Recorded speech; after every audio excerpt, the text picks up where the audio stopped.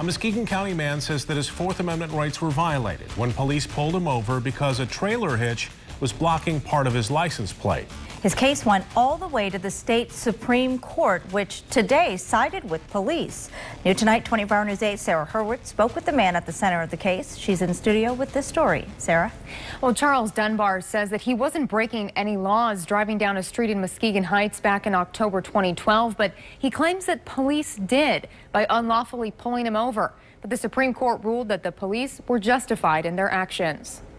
They got behind me on 6th Street. I say we got about 3 blocks. Within 3rd or 4th block, me getting across the light right here, it stopped me right here.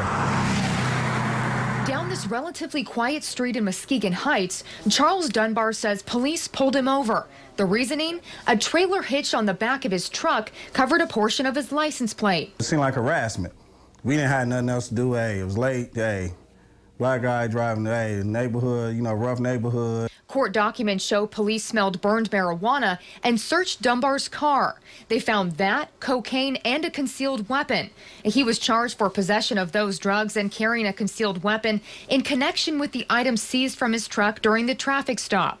But Dunbar took his case to circuit court, arguing to suppress the evidence found in his truck on the basis that police illegally seized them and unlawfully pulled him over. What they saying is that everybody out here in the state of Michigan ain't no telling how many registered vehicles have hitches on their trucks. The circuit court ruled in favor of police actions, but Dunbar and his attorney appealed and won.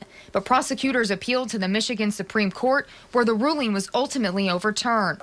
Kind of looked like what we'd call pretextual traffic stop. I mean, it was arrested for what was actually a violation, but it was so minimal that most people aren't stopped for that. Federal public defender David Kaiser says he's not surprised with the ruling. You can't have your license plate blocked. You have to have it so it can be seen.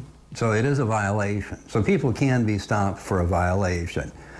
My experience tells me that the police were probably looking for that car. But Kaiser says people usually don't get pulled over for minor infractions like a license plate being covered, and that's the exact reason that Charles Dunbar isn't giving up on the case.